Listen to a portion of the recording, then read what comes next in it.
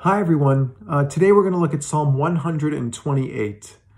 This psalm ends with praise of Jerusalem and Israel. And I'm thinking of this psalm today because today is June 7th. This is the day, it's Sunday. This is the day that would have been the Celebrate Israel parade in New York City.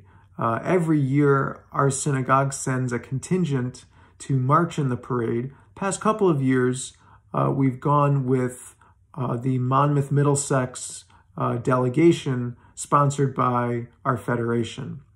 But of course, it's not to be this year because of the pandemic, but that's what's on my mind, so I wanted to read to you Psalm 128. And here it is. I'll read first in English and then in Hebrew, and then we'll take a look at it. And then the last two verses also are a beautiful, well-known melody, and I'll sing that to round this out. A Ma'alot poem. Happy is everyone who reveres the Lord, who walks in God's ways. Shir HaMa'alot, Ashrei kol yirei Adonai ha'olech bidrachav. For you will eat the labor of your hands, and you will be happy, and it will be well with you. Yagia kapecha ki tochel, ashrecha v'tov lach. Your wife will be like a fruitful vine in the recesses of your house. Your children will be like olive plants around your table. Ishtecha kegefen pirya biyarkete vetecha, banecha keshitilei zeitim saviv l'shulchanecha. Behold, the man who reveres Adonai will be blessed. Hine ki chen yivorach gever yirei Adonai.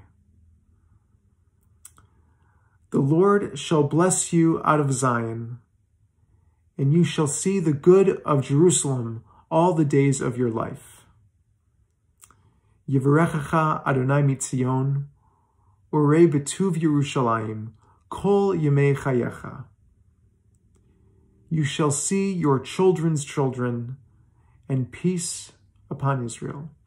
Urei vanim levanecha, shalom al Yisrael.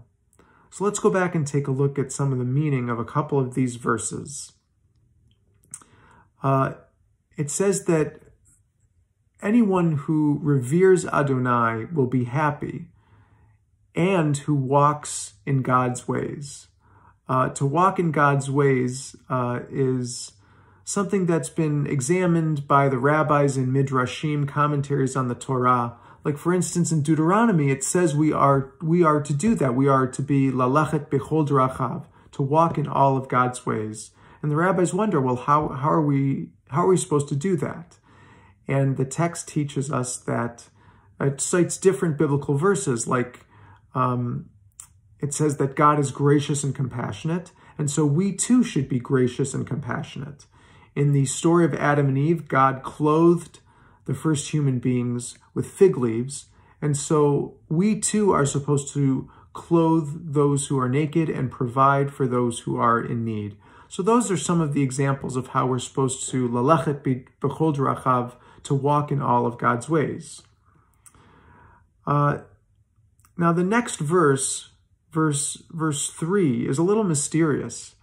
It praises a man whose wife will be like a fruitful vine in the recesses of his house. I don't know exactly what that means.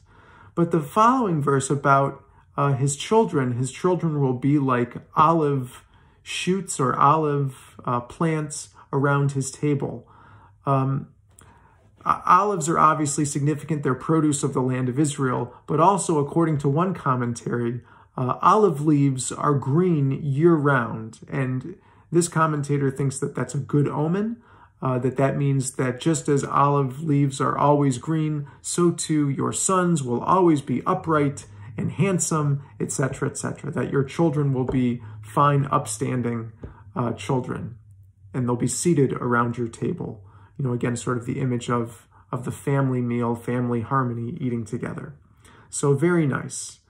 And then we have these beautiful verses that that God will bless you out of Jerusalem, and you will be blessed all of the days of your life. And you will see your children's children. To be blessed with grandchildren is such a bracha, such a beautiful blessing. And then it ends with peace for all of Israel. So I'll sing those last two verses. It's just such a beautiful melody that I really enjoy. Yevarechecha Hashem mitzion urei b'tuv Yerushalayim. Yevarechecha Hashem mitzion kol yemei chayecha. Urei vanim levanecha shalom al Yisrael. Urei vanim levanecha shalom al Yisrael. Again, may we all see our children's children, and peace be upon all of Israel. Amen.